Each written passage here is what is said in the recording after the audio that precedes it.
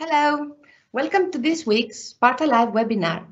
Γεια σας, καλώς ορίσατε στη διαδικτυακή διάλεξη της σειράς μας Sparta Live.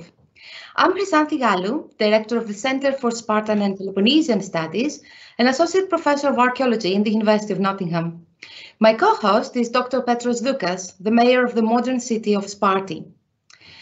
One of the first things that Mayor Doukas and I discussed when we first met, and that was a couple of summers ago, was the right way to promote an accurate image of Sparta and its legacy to the wider public. We both agreed that one such way is to challenge the misappropriation of Sparta and its image, and so this is how we came up with the idea of the Sparta Live series at the first place. No doubt, the Spartans have fascinated the world since antiquity, and in our day, discussions of these amazing people, their history and culture are prolific, from classrooms to political speeches and the internet, to name just a few examples. Today's webinar focuses on Sparta and the internet, the ups and downs of public history online, and the experiences of public historians trying to engage in the online discourse of Sparta. And of course, it wasn't very difficult to look for speakers because we couldn't think of more suitable ones than Dr. Owen Rees and Dr. Roel Konijnendijk. So Owen and Roel, welcome. I should now turn over to my co-host, Mayor Doukas, to introduce properly our speakers. And Roel, sorry if I killed your surname. Petros, over to you. Thanks, Chrysanthi, and really congratulations to you and Matt and the whole Nottingham team for what they've done. I mean, it's a tremendous service to history and to Sparta itself. You can see behind me the Greek flag, the flag of the city of Sparta, and the Byzantine double eagle flag. So great to be here again, and welcome to all our friends who are listening. We have two really great speakers, and congratulations again, Chrysanthi, for finding them and bringing them to our series. Owen is Associate Lecturer of Ancient History at Manchester Metropolitan University. His books include Great Battles of the Classical Greek World, Great Naval Battles of Ancient Greek World, Military Departures, Homecomings, and Death in Classical Athens, Hope-Lit Transitions, which is due to be published at the end of 2021. He is also the founder and lead editor of the website badancient.com, a website that fact-checks common claims made about the ancient world and exposes prevalent pseudo-history in the modern day. Quite interesting. Roel is departmental lecturer in ancient history at New College, Oxford. Before this, he taught at Birkbeck and Warwick and held a Marie Curie postdoctoral fellowship at Leiden University. He specializes in classical Greek warfare and its modern historiography. He has been spreading the word about ancient history since he was an undergrad, working as a tour guide in National Museum of Antiquities in Leiden. He now haunts various online platforms to talk about Greek history and war. Owen and Roel, welcome to Sparta Live. And without further ado, the floor is yours. Thank you very much. And thank you very much for having us and for inviting us both. I don't want to talk for Roel, on Roel's behalf, but I know we're both very grateful for the opportunity. This is quite a different talk to the ones you've had recently. This is not about cutting edge research or the like. We are more intrigued, more interested about public perception and public interaction with historians on the topic of Sparta.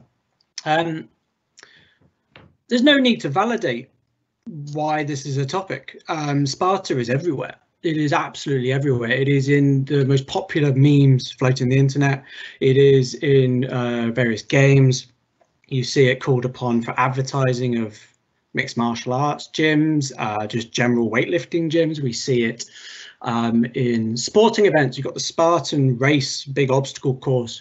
You've got, of course, the Spartathlon, the great ultra marathon as well.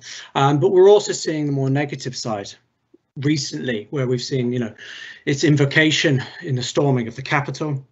We've even seen it in the UK as a model to defend Brexit use the Spartan name to defend the ideas of Brexit going on. The reason why I'm kind of reiterating this is because public history, when it comes to the ancient world, is as much about Sparta as it is anything else. So for myself, I'm not actually a Spartan specialist. My area is more generally ancient Greece and the socio-military dynamics. But where Sparta comes in, I'm not a Spartan specialist.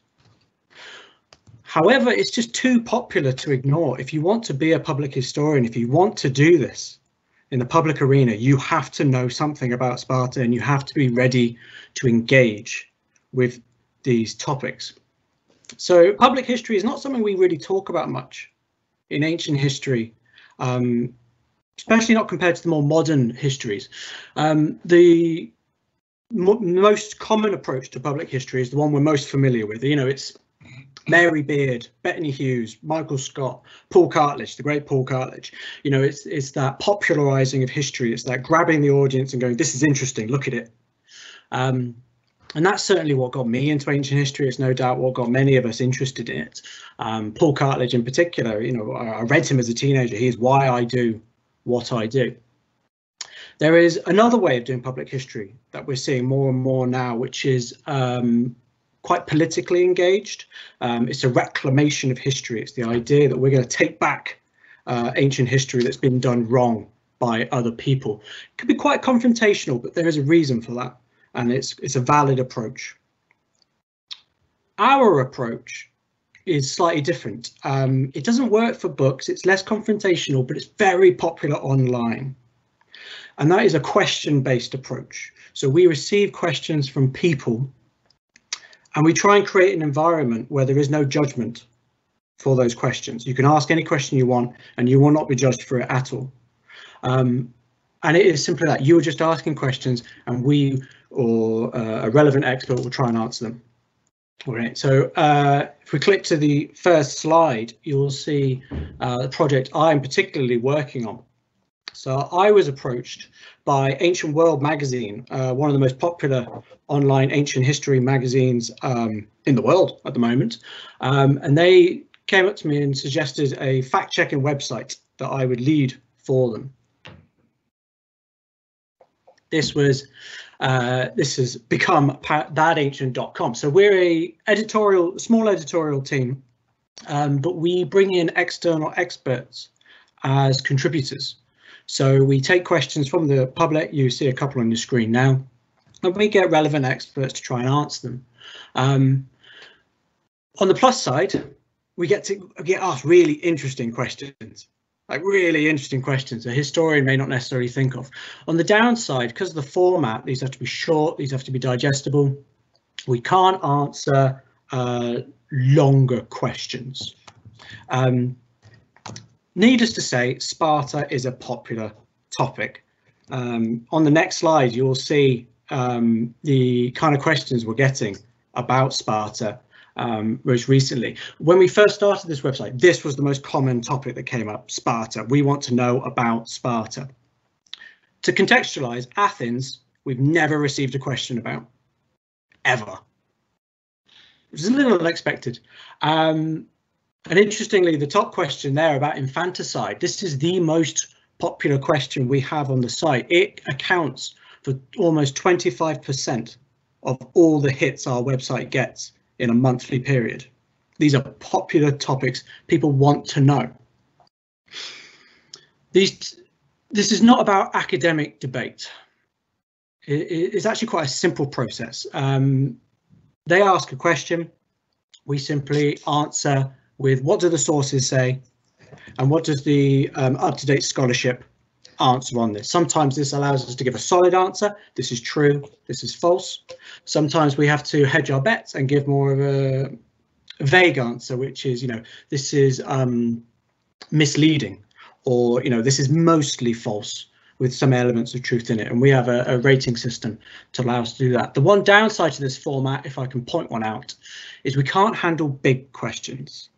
So the kind of most common question we would receive, and we do kind of receive and we have to ignore, is was Sparta a warrior society? That's too big a question for 1,000 words. That's too subjective a topic to work in our format. Roel will talk to you about other formats later where this works a bit better. So that is the Bad Ancient project that I work on. What we wanted to do after we got this site running was, of course, we need people to ask us questions. To ask us questions, the public need to know we exist. So we came up with the idea last year with the anniversaries that were going, well, the official anniversaries that were going around for Thermopylae and the like. We actually decided to engage on Twitter to try and push our message further out there and get the site in people's minds. So on the next slide, you'll see one example of what we're working with. You'll notice that I grabbed Roel himself to help me out with this one. So the idea here, this is to engage more people. Twitter doesn't really work as a format for history. It doesn't allow nuance. However, it is very good for hitting a lot of people very quickly. And oddly enough, the Bad Ancient project began as a Twitter idea. It began as a hashtag I created for my students, for my university students, to get them thinking about the ancient world in the modern day and in what they see around them. Throw it on the hashtag, we can talk about it in class. Needless to say, the Spartan ones always got the most traction. Sparta is always the most popular topic. So as I say, I decided to do a series of tweets, what we call a tweetathon, on Thermopylae and on Sparta, and I grabbed Roel specifically for his experience on this online as well. So we wrote a few posts on Thermopylae itself and the myths surrounding that battle. We covered Artemisium, the naval battle, and similar myths that surround that. And then we hit Persian culture, misconceptions of Persian culture, misconceptions of Spartan culture. That was it. Whilst we did get a lot of positive feedback, and you know that should never be understated, we got a lot of pushback. We got a lot of aggressive criticism. And I've been thinking about this for a while, especially to do with the role of the historian. And I wonder, part of this might well be because on something like Twitter, we haven't been asked for this information. We have given it to the world. And this appears on everyone's timelines by accident almost. You know, there are algorithms involved, but I can't control what appears on other people's timelines. So you wonder how much of this is the sense that we are imposing ourselves on the thoughts and opinions of other people. But there was backlash, what we might call knee-jerk nationalism. A lot of Greek or Greek identifying nationalists were very against the revisionism, shall we say, as they like to describe this, almost the rewriting of history. There was actually the flip side of that as well. We had the nationalist groups from places like Iran, Iraq, who associated more clearly with the Persian element of the story, and saying that they completely agreed and this is right. And of course, that's just the two sides of a knee-jerk reaction, which is we want history to say what we want it to say.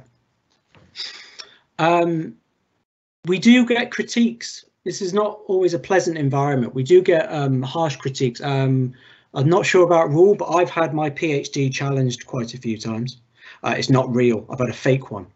I don't know how you get a fake one. Actually, I do. I used to work in education fraud, but it's not an easy thing to achieve. I know Roel in particular has had his lack of military experience questioned. This is often thrown at military historians. I've never had that, but I think that might just be the haircut. Or my favourite is we have been told that we must be paid by the Turkish government. We have not been paid by the Turkish government, but if anyone wants to fund me, I would appreciate that. But, you know, joking aside, we do get these kind of critiques. Some of them are very aggressive, some of them are very rude. Others are more engaged with the topic, and we appreciate that element of it. So I want to kind of finish my area before I push on to Roel, to kind of give you an idea of how we, Roel and I, but also my Bad Ancient team, deal with abuse online. That's something a lot of us have to deal with, not just in history and everything we do. So we have a couple of rules that we abide by. The first one on Twitter, I never enter Twitter alone. It's like a dark room. I never enter it alone. It's a scary place to be. So when I came up with the tweetathon, I immediately found someone who I could engage with. So immediately, any issues that were coming, both Roel and I were facing them together, and anyone else who might well be involved as well. And just to give you an idea how deep that went, Roel and I were in constant personal communication through it to help each other out and to deal with what was going on, negative and positive, let them know something good was happening as well. Within Bad Ancient, we do deal with some very volatile topics. We also deal with some very controversial topics, things that we don't necessarily think are controversial at first glance. So at Bad Ancient, we have a policy where we offer our writers the opportunity to have anonymity. So it's just a Bad Ancient post that goes up. Your name doesn't have to be on it. And we do this so that if there is any abuse, it comes to the website, it comes to the team rather than the individual. And that is unfortunately a real reality, a proper reality to engaging with some of these topics. And unfortunately, Sparta does attract a lot of this in particular. But that is quite enough of the negative of all of this. I'm now going to pass you over to my colleague and friend Roel, who will take you through some of the other platforms where we engage in similar discourse. Thanks very much, Owen, and thanks as well to Chrysanthi and to Mea Dugas for having us. I am going to probably cover a fair amount of things that Owen has mentioned already, but that does have value in itself as well, just to sort of reconfirm that we are having similar experiences across different platforms and different circumstances. One of the things that I'm immediately going to repeat, but every scholar in the room will already be aware of this, is that I'm also not an expert on Sparta. Everything that I've ever published on Sparta comes out of my research on classical Greek warfare and is related to the peculiar Spartan military system. I'm not necessarily a specialist on the Spartan field. And it is in the guise of an expert on classical warfare that I joined this online community about 5 years ago called Ask Historians. And I've given you the sort of front page of that website as it looks today on the next slide. This is what Ask Historians looks like. So this is a subreddit, which is to say that it is one of the communities upon the website called reddit.com, which is a community aggregator. That is to say, people come to the website, they find within that website what kind of communities interest them based on what topics and locations and whatever it is that they find interesting, they join those sub-communities. There is a whole range of different subreddits specifically on history. Within that group, we are an Ask subreddit, which is a specific subgroup specifically defined by this really quite simple format that every submission to this community has to be a question about the subject. So people post questions to us. And then any user that feels that they have the expertise to be able to give a good answer to this question is allowed to then share that with the community, and everybody can see it for themselves. And then the way that Reddit works as a website is that it rewards people for making posts that are considered good. People can upvote, as in give their approval or their thumbs up to the things that they like and give thumbs down to the things that they don't like. As a result of that, quite a lot of it is popularity contests. And if you want to maintain any level of quality control, you have to intervene quite strongly. You have to make sure that it isn't, the funny joke that everybody likes that ends up at the top, but actually the person who's taken the time to give an in-depth answer. And so Ask Historians is quite notorious across the website of Reddit for its very heavy-handed moderation. We intervene very, very heavily because we discovered very early on, since this place was founded in 2011, that the only way to make sure that you provide a space, you curate a space for high quality, in-depth answers for these kinds of questions is effectively to remove anything that isn't a high quality, in-depth answer. So basically, we encourage people to write really long form, detailed answers, not just by encouraging them to do that and by cultivating a community that rewards that, but also by removing anything that falls short of that, vetting all the answers and showing, filtering out the ones that fall short.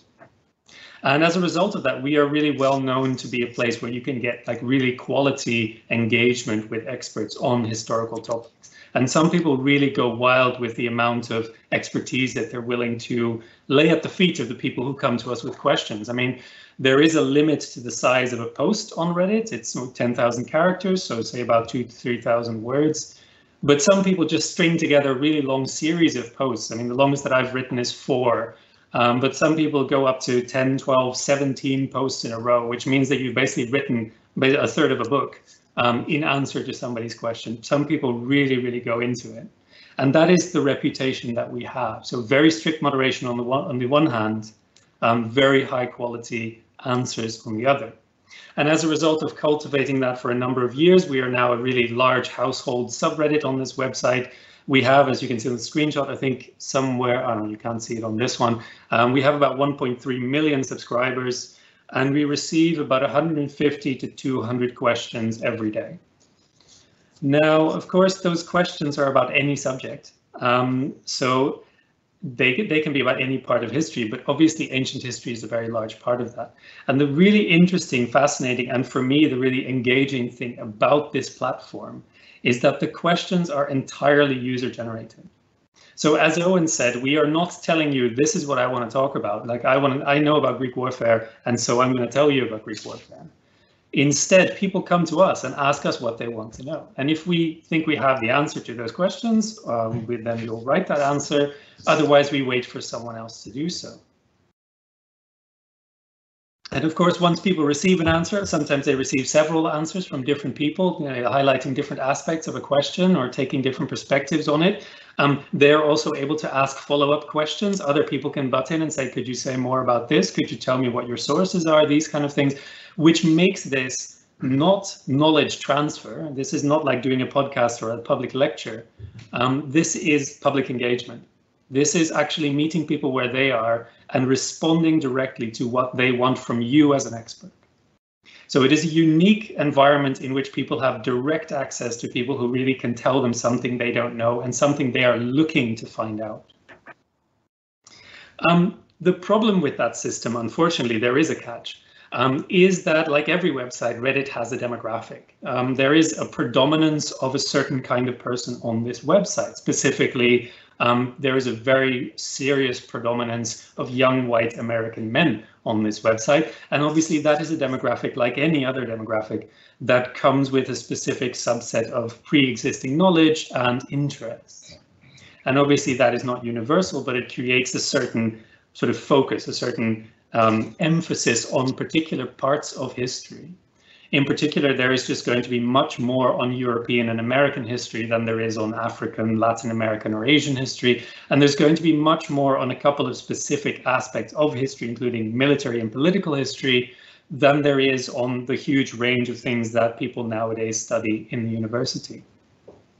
And when it comes to ancient history, exactly as Owen said, this means that there is a very heavy preponderance of questions specifically on Sparta.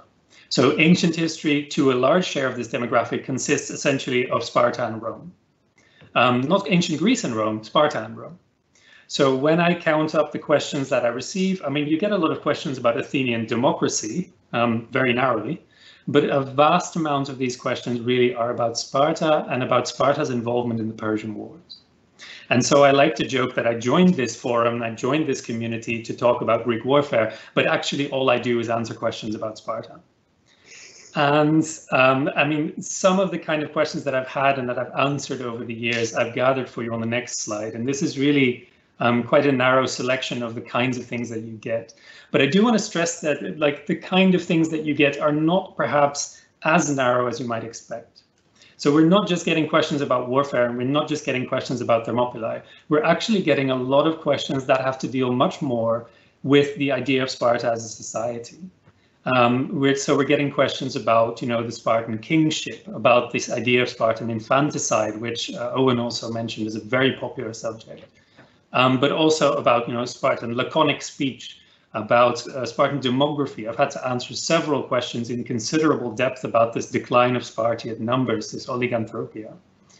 The Spartan body is an aspect of enduring obsession. People really want to know, did they really look like they do in the movie? Did they have those muscles? And how do I get them? People really ask us that, is there a secret to the way the Spartans worked out? And the final question that I've listed here, which I'll come back to, this idea of the Spartans as an exalted warrior culture, as more efficient fighters than anyone else in antiquity and possibly anyone else in history. Now, the kind of thing that I want to say about this list, and there are obviously many dozens more that I've answered and many dozens more that occur, in any average month. Questions about Sparta are constantly trickling in. But there are a couple of themes that we can highlight here. Firstly, as I said, they're very broad. Secondly, they're often visibly inspired by popular histories. People come to us because they've seen 300, because they've read Gates of Fire. Often you get direct questions that are directly related to that. They build on the assumptions that they get from reading about Sparta that way. So they will ask us things that are based on their understanding of this society as it is fed to them by these pop history sources. But also, and this is kind of really interesting when you consider these questions, there is a very strong desire to interrogate the received version, interrogate myths and tall tales. People come to us not to say, oh, this is cool, tell me more about it. People come to us and say, is that really true? Did they really do these things that we hear about, which sound outlandish, which sound hard to understand, like infanticide, or like the way they treated children, the way they treated women, the way they treated helots? People come to us and say, how does that actually work? What is the evidence of that? So people are really quite capable of phrasing these questions in a critical way and interrogating what they found. That is what they come to me for. That is what they come to ask historians to do. And so the final question, just to come back to that, is exactly that kind of question, which for Owen's Bad Ancient project might be too big, but for me is basically, I spent a Sunday afternoon writing about 3,000 or 4,000 words on this question. Is the military worship of the Spartans justified? Which is to say, basically, like, people can see this. They've seen 300. They've read about the Spartans. They think, is this really? Were they really that good? Were they really that powerful, that effective, that well trained and disciplined, etc.? And obviously, the answer to that is not simple. And I had to spend some time trying to piece apart both the underlying aspects that we know of, the superiority of certain aspects of the Spartan military system for hoplite fighting, but also to outline how the Spartans tried to build on that system and tried to make a sort of propaganda narrative about themselves in order to intimidate their enemies and retain their power in Greece.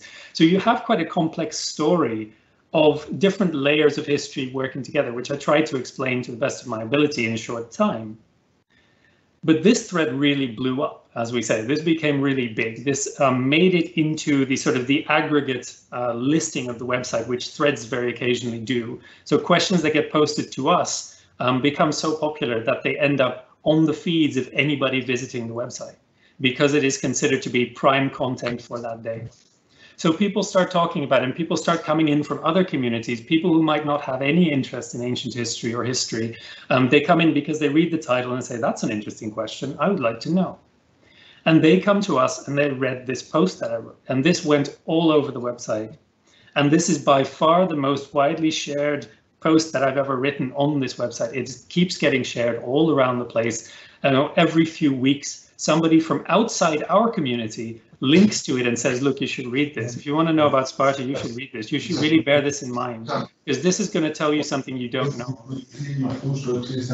It goes absolutely all over this website, but it has also made it outside. And I can really tell over the years, it's become really apparent that this has changed the way that not just us historians, but Reddit in general talks about Sparta. People can't just get away with telling you what Plutarch says. They now have this thing to refer to, and they now no longer believe that it is that it is the best way to think about it, to look at 300 and to look at this kind of myth making and think that that is all there is to know about it. Unfortunately, it's irrecoverable how many people actually saw that thread, but the next slide I've given you some of the things that follow directly from that answer. One of those is that a YouTuber going by the name of Invicta, Julian Blarrell, reached out to me and said, I would like to use this script. Can you advise me on turning this into a video? We turned it into a 20-minute video, and that has now passed 2 million views on YouTube.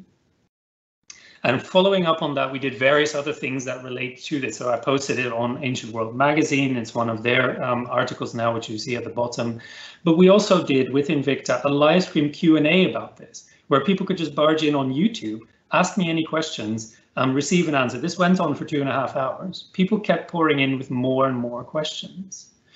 And building up on this, I ended up having sort of access points to various other communities which had these kinds of questions, which realized that there is a market for information about Sparta that is new and different and interesting. So on the next slide, I've given you some of the examples of the things that I've done since. So further videos with Invicta, exploring different aspects of Spartan history in different ways, talking about their military history, criticizing modern pop culture, but also using modern pop culture like the game Assassin's Creed Odyssey to try and explore and comment and critique on the normal everyday life of the Spartans, on the way that their towns looked and the fabric of their society. In addition, I've done various podcasts. I've done, History Hack. I've done the Ask Historians podcast, and most recently, before the whole pandemic threw a spanner in the works, I was actually in Munich in the office of the pop science channel Kurzgesagt to work with them on a new a series of videos about history, which specifically took the angle of let's look at Sparta, let's look at the Persian Wars differently. Let's tell that story the way that I told it on Reddit. And all of these opportunities come directly from my association with Ask Historians on Reddit. People don't come to me by email. They don't come to me on social media. They write to me on Reddit. They write personal messages to me to ask, hey, I know that this is what you do here. Can you come and help me do it elsewhere? So these kind of things, these kind of opportunities keep sort of popping up because I've done this now for some time, and you keep getting more and more people who are interested in taking some form of that and making it work for them and trying to explore this to greater depth. And one of the things that you can clearly see from the kind of titles that you see on the screen here is that we're maintaining this theme, this idea of debunking, this idea of deflating myths or taking away the kind of tall tales that people have been told about Sparta. And that is what feeds a lot of this enduring interest. It is not necessarily a fascination with what those myths are and how they portray the society, but rather what is behind it. People want the story behind the story. They need someone who can tell them in detail, what is the source base? What are the debates about this? And for me, this has resulted in me, I now have a whole shelf of books on Sparta directly behind me, which, as I said, I'm not an expert on this, but it repays itself because I get so many questions on all aspects of Spartan society that I'm answering sort of on a weekly basis. The difference when you're going outside of an environment like Ask Historians is that there is no sense of a default authority. On Ask Historians, people respect the knowledge. People come there because they want that answer. When you provide it to them, that is something that they're grateful to receive. I very rarely receive any pushback on what I write on Ask Historians. Very often, there is an overwhelming sense of gratitude. Outside of Ask Historians, this is very different. People don't necessarily respect your authority. People don't necessarily want to hear what you have to say. And people very often, as Owen already pointed out, are willing to attack you on a very personal level if they don't like what you wanted to present to them.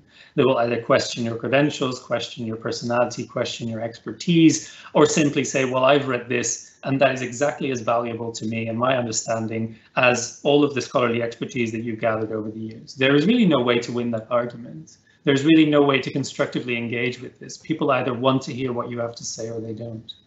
And this is one reason why I find Ask Historians incredibly rewarding, whereas I haven't, for instance, tried to launch my own YouTube series or anything like that, because it is a very different kind of platform where a lot of the feedback that you get is a lot more critical and it's a lot harder to fight your way in.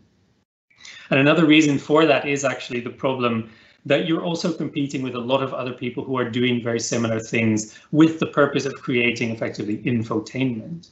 And I'm not trying to say that I could do it better than all of these people. I mean, these people are especially very good at creating videos. I can't make the kind of videos that Invicta makes. The best I can do is supply knowledge about the ancient world, scholarship about the ancient world. But I can't make videos like they do. And so you're competing against people who, for the casual browser of YouTube or the casual visitor or listener to podcasts, are exactly identical. There is no way for them to distinguish between what I've written for Invicta and what somebody else has written on the basis of a couple of books they read or some Wikipedia searches and slapped together in a video. And you can't win that engagement. There is no way in which you can convince them to turn away from this series that they've been watching for years and only to look at you instead. And there is no value necessarily in doing that because people will watch what they watch and they don't necessarily watch it in order to be educated by somebody who has tried his best to be up to date on all the scholarship. That may not be what they're looking for. And so to some extent, competing with these people on their turf is always very difficult and something that you have to bear in mind that you are doing, and you are constantly losing that fight, and you will, and there's nothing else that you can do about that. And so with that kind of context in mind, like the kind of thing that we wanted to leave you with is kind of the understanding that we have over doing this for several years of how to try and engage with this kind of environment and how to try and do it constructively. And there are many lessons from doing this a lot and from trying to go over this again and again. But the key points that we've decided are sort of the main ways in which you can do this in a way that both keeps yourself sane and means that you come across in a positive way. Firstly is the responsibility to be up to date, because you have effectively one chance to reach people and they're not going to interrogate it. They're not going to necessarily look into the details very much. Make sure that you know your scholarship, because if they only watch one video, it's got to be one that represents what we now believe to be the cutting edge, to be the best understanding we have of ancient history. Secondly, as Owen already said, don't judge the questions. People come to you with this information. That is your prize. That is the gold mine. People want to listen to you.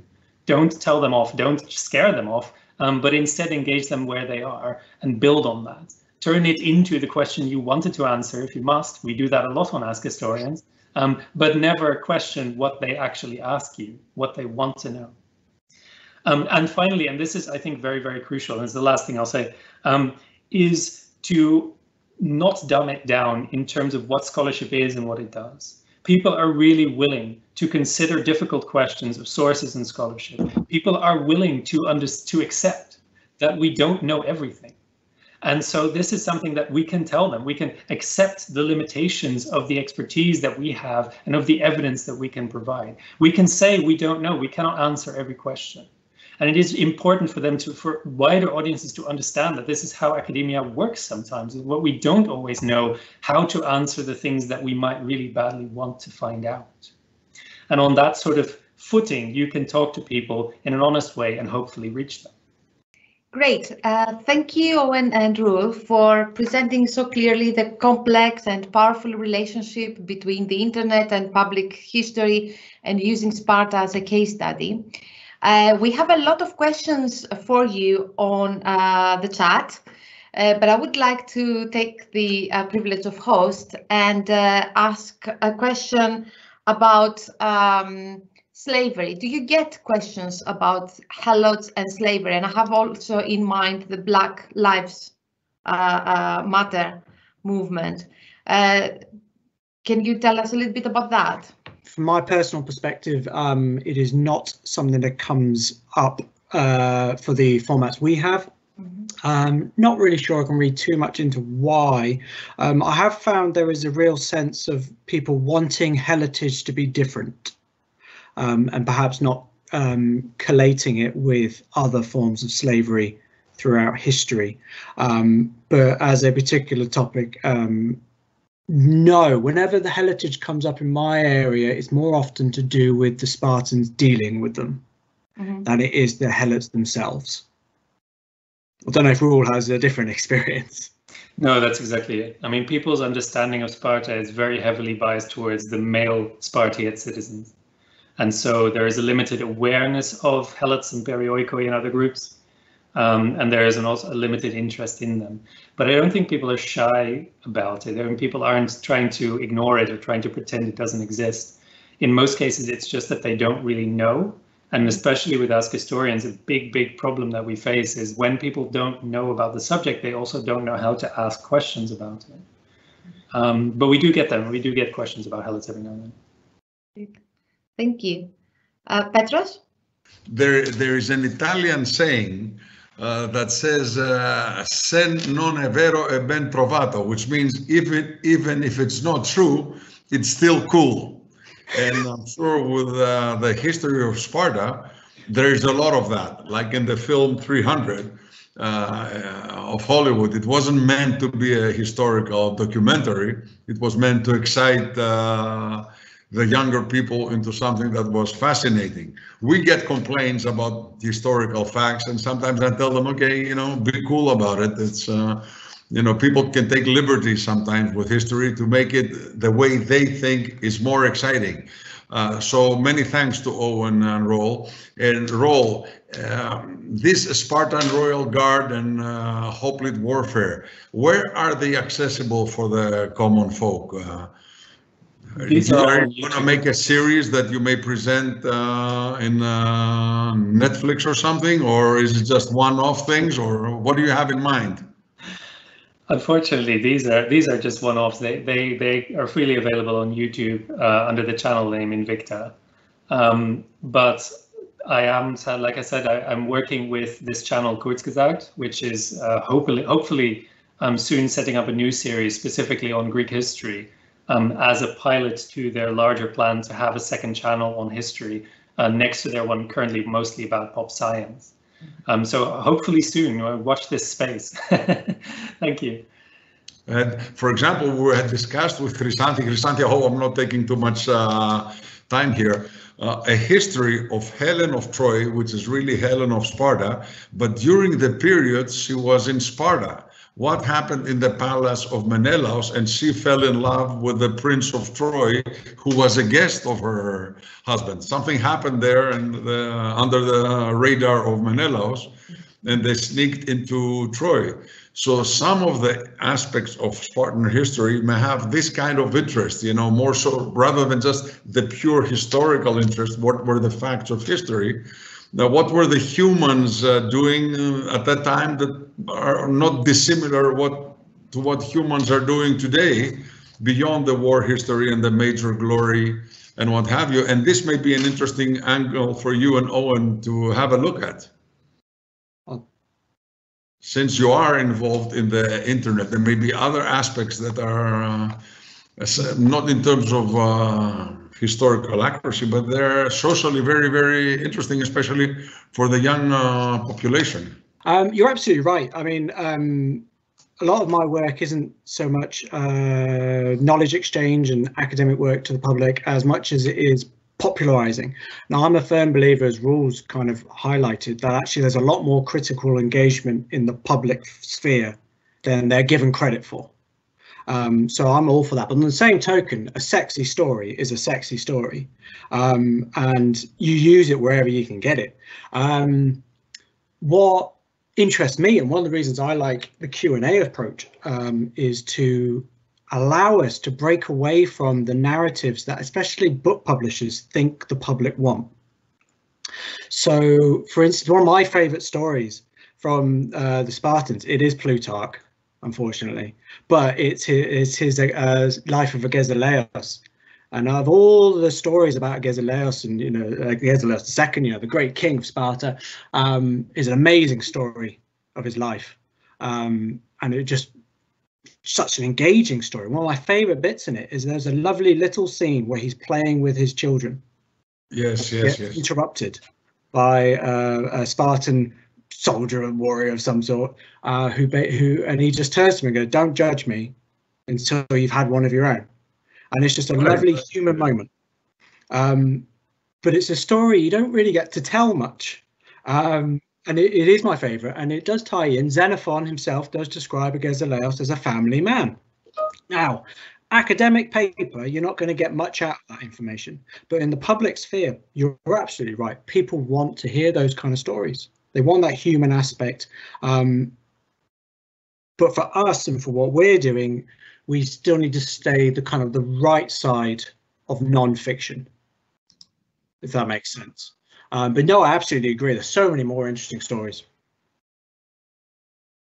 We're trying actually to find producers that could actually take advantage of such stories and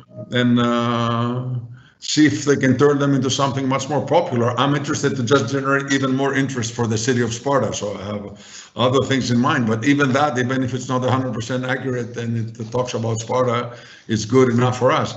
And that's the Menelaus and Helen of Troy story is the second story of infidelity, because when the Athenian general Alcibiades was exiled from Athens and came to Sparta, there were rumors that he had a kid with one of the queens of Sparta, the wife of the king. We didn't have queens, but the wife of the king. So there is a lot of human stories beyond the war glory.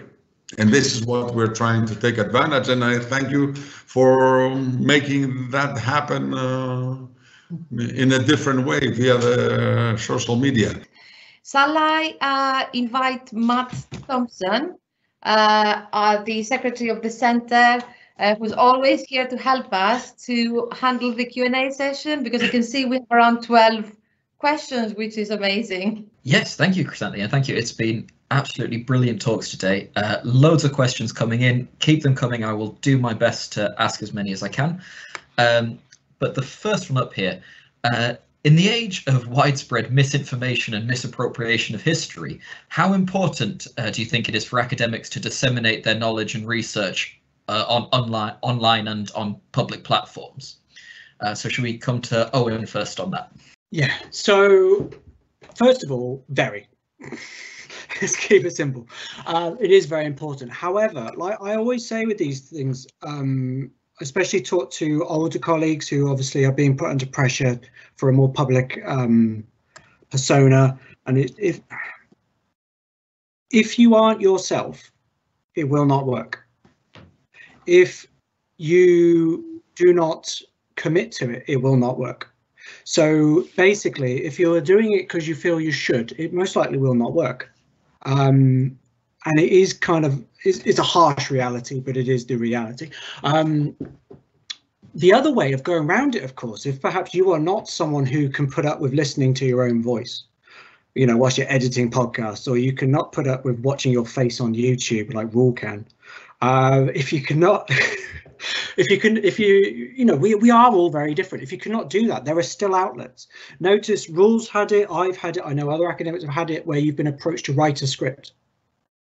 Well, actually, a lot more academics can write scripts than perhaps they give credit for, because you immediately know what's interesting. You immediately know what you can grab as a story, because you've just read more around it. So there are outlets for you. You know, if Twitter is not your thing, if you are too old for TikTok, like I am, if you are, Facebook is just a ridiculous construct. You do not have to just do that. There are other forms. You can be actually quite behind the scenes, and it's your research that is informing the the public discourse. That's the bit that matters, not the historian at the front of it. It's the fact that the information is getting out there. And if you can find a secure outlet for that, I advise every academic to grab it. Wonderful. Roel, would you like to add anything there? No, I mean, it really is that. We obviously believe that we should do that. But to me, it's always like, don't you want to? I mean, I love talking about this stuff. I mean, this is part of the reason why I do it, is because I come at it from this kind of perspective myself. I mean, I started out watching movies and playing games and thinking, what actually is behind these things? And so I feel like that is very, not just easy to do, it's almost paying it forward and hoping that one of the people that is watching this is somebody like me, who then becomes enthusiastic and wants to learn more, and keeps it going that way. I can't imagine doing this kind of thing for a living and trying to further our understanding of the ancient world and only talking about it to other academics. I want to talk to anyone who will listen. And I feel like I hope that other people in this profession have that same drive, have that same desire to help other people understand why this is interesting, why it's cool, why it keeps us so engaged. Brilliant, thank you. Just to pick up, I think I heard you mention films and games in there. We've had a question. Do you feel that the presentation of history in video games like Assassin's Creed provides a net loss or a net benefit to the study of the past? Should we go back to you on that, Roel? Yeah, it's a great question. I think it's hard to quantify. It's the thing about the Assassin's Creed games in particular, since the one that's set in Ptolemaic Egypt, I forgot the name, Origins. They've had this exploration mode, which is specifically like strip away the gameplay and just let people wander around in this incredibly detailed, incredibly fully realized version of the setting that they've chosen. And they do an astounding amount of homework on that, like on the textures, on the patterns, on the art styles, and the clothing. You know, there is a lot there that I think is the most fully realized virtual version of the ancient world that's ever been created. And of course, they get a lot of things wrong, but you can't say that, you can't throw that baby out with any bathwater, which is wildly irresponsible not to use that in some way. And of course, they perpetuate myths. Of course, they have, you know, because of the movie 300, their Spartans do things like shout a lot and kick people into wells. But at the same time, like, there is so much that you can latch onto. So that video that I did where we just walk around the setting that they built of ancient Sparta, obviously it doesn't make any sense. I mean, it looks nothing like ancient Sparta, but there is so much that you can talk about, that you can hang up on that framework. And there's nothing else like it. No access point that makes it so easy and so attractive to visualize the ancient world. Brilliant. Owen, would you like to weigh in on this one? Well, I think Roel's hit the nail on the head there. The only other thing I'd add, I mean, computer games is obviously probably a bigger medium now, for especially in the classroom. It's what I hear most as a reference point. However, and this goes back to the point that both Roel and I have made about not judging. So don't judge me. But 300 was hugely influential to me as a teenager. Hugely influential. I've given talks recently to like Lancaster University students and things like that, telling you everything that's wrong with that film. Everything that's wrong with the Spartan portrayal of the film, of the battle, of the Persians, everything. I still love that film. And not because it's a good film. I think it's because it has that memory, that this inspired that interest. And I think it does it a great disservice for historians to spend all their time saying this is ridiculous, and anyone who believes it is a fool. I don't think that's the right way to go. I think it's disingenuous, and I think we have to be kind of honest. Maybe not everyone, of course, but for me, that's what got me into it. So, you know, keep making them, but maybe hire more historical advisors to help along. Okay. Another question here. In regards to the questions about Sparta that we get on Reddit and also on Bad Ancient, do you get many questions about the role of Spartan women? So I don't know who wants to go first there. Owen's nodding. Yeah, Spartan women is a massive interest. This is also where we get a lot of engagement from non-conventional audiences, for want of a better term. So we do it's hard not to stereotype certain groups of people that you engage with. Roel was very honest about Ask Historians and the kind of demographic he deals with, but sometimes it's quite unpredictable who picks up Spartan history and runs with it. So recently I've read something on a lot of mothering or mother blogs and forums talking about Spartan women and how they raise their children. So, you know, it's not just history buffs, it's not just people who like Spartan history or ancient history. It is really quite eclectic who picks these things up. Spartan women, yes, absolutely. I always find it comes one of two ways. It's either about how they're superior to all other women, or that they are a feminist utopian model, both of which needs talking about. So yeah, that's most of my experience, at least. Yeah, it's a minority of questions, but you do get them. And I think when I say about Ask Historians that it is a minority of questions, it is simply because for the same demographic reasons, and for the reason that everybody when they start to think about history, they primarily think about people that they can, to some extent, relate to and feel similar to, which is just a natural human behavior. It means that we rarely get questions about women anyway. Women's experiences are a minority of the interest of the demographic, unfortunately. And we do what we can as moderators of this community to try and fix that by really encouraging people to think differently. And in my case, deliberately reading questions that aren't specific enough. You know, if somebody asks me about Spartans, I'm going to be like, oh, you mean Spartan women, right? Because I want them to learn something more than what they think they want to know about. Because, you know, 9 times out of 10, they're very happy to learn it. It's just that they hadn't thought of the question. But you do occasionally get them. You do occasionally get them whether they have a genuine interest, but you unfortunately also occasionally get them where they are inspired by things that they badly summarized Aristotle that they've read somewhere, and they got the impression that actually women are the fault of everything that's bad with Sparta. And then you have to start to sort of, you know, roll that back and say, look, ancient Greece, all this context, etc. But in most cases, I think people do have a genuine interest in people from the past. And that's why I highlighted the range of questions that we get about Sparta. And that includes Spartan women, absolutely. Brilliant, thank you very much. So a topic that is in the news elsewhere at the moment. Do you think that online platforms should be held more accountable for the quality and the thoroughness of the content and the information that they make available? I'm slightly sorry for that one. Should we come to you first, Roel?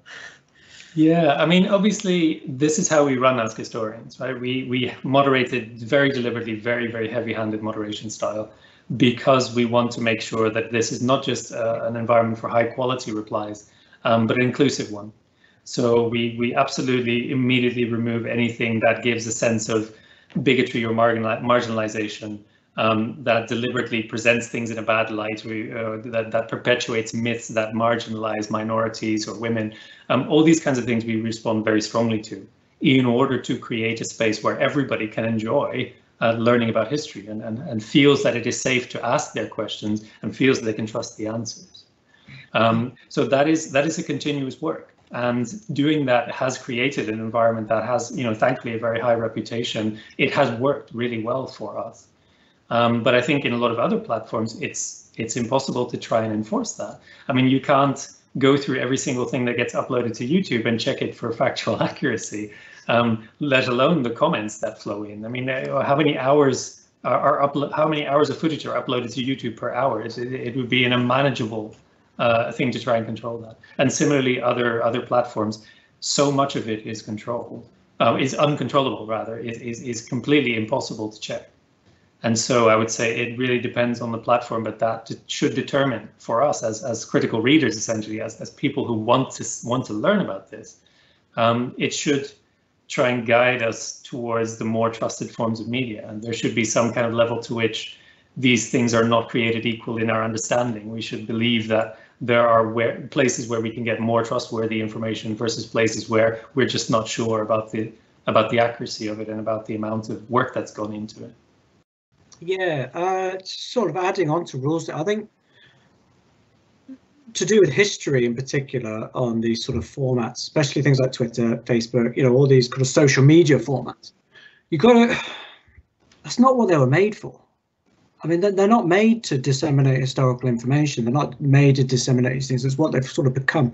It's the equivalent of trying to moderate what's being said in a pub. Ultimately, if you believe what you hear the drunk guy at the bar said, that's not a reputable place to get information. So I think this is more of an educational issue than it is a social media issue. But they're saying that you start to see it more on things like Twitter, where people are asked for evidence. So it's like, well, what's the article? Give us a link. I've read Herodotus. You didn't mention Herodotus. Things like that, which on the one hand can be quite grating as a historian. Like, have you heard of Herodotus? Yeah, he's come up. But on the other hand, it at least shows that there is a sense of, well, there is evidence and you haven't mentioned it. So I suppose that should be seen as a positive. But in terms of, you know, the wider stuff, especially what's been going on with news with Australia and the like, I mean, I can't comment on things like that. But when it comes to history itself, yeah, social media for me is not a platform to educate; it's a platform to advertise. So we use the Twitterthon, we use Twitter links and things like that specifically to direct you somewhere else. And then we direct you to, you know, I've linked to the Ask Historian stuff, or linked to the Bad Ancient, all the other projects going on. You know, a Pharos website over in the US, and, you know, all these amazing projects going on with good work going on. If you're trying to say the same thing on Twitter, it will not work. Excellent, thank you. We have a question here from a young woman who says that men often fail to take her seriously intellectually, which is disappointing. But she asks, do you think there's a gap in public history on the internet for women, specifically? Does anyone want to come in first on that one? Owen? Wait for me to go live. There we go. First of all, positionality. I am male, so everything I'm about to say must always come with that caveat. I would love to go, yes, absolutely, get involved. We do need more female voices in this. There are actually quite a lot of good, strong, authoritative female voices in ancient history. Out of all the areas of history, we are quite blessed with that. You know, one of our biggest names has to be Mary Beard. You know, we got the Bettany Hugheses of the world as well. We do have good female public historians, but there needs to be more. Absolutely needs to be more. For partly the reason what Roel's talking about, which is actually, you know, the very presence of more female public historians raises different questions, hopefully.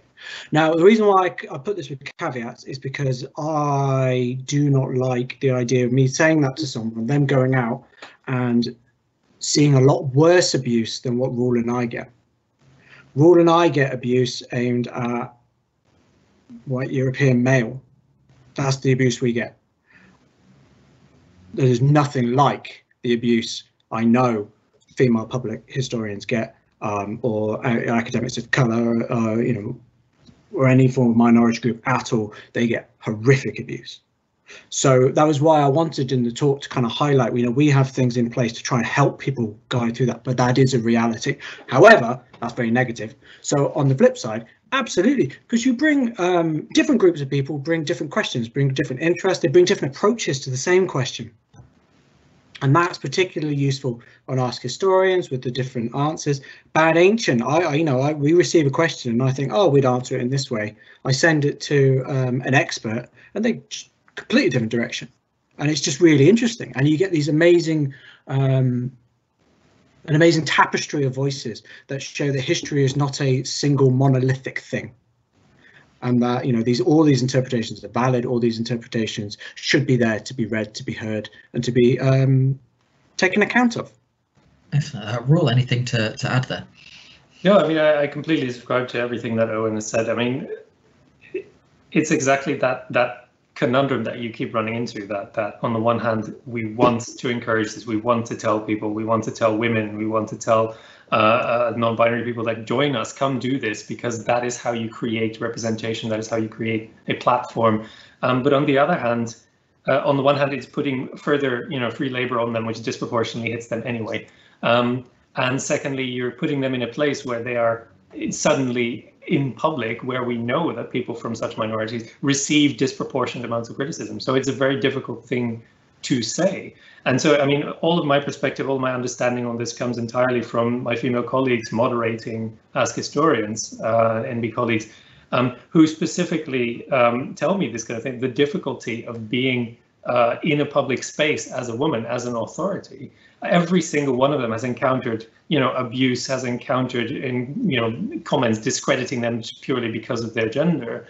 And it's very difficult to try and encourage people to do it anyway. So for us, we have these periodic moments when we sort of deliberately bring out those who are comfortable announcing themselves as a woman online in order to show that those authorities exist. Those voices are part of the way we run things. They are part of our ecosystem. in the hope that our readers will be encouraged to see us as an inclusive space and to believe that their voices will be heard.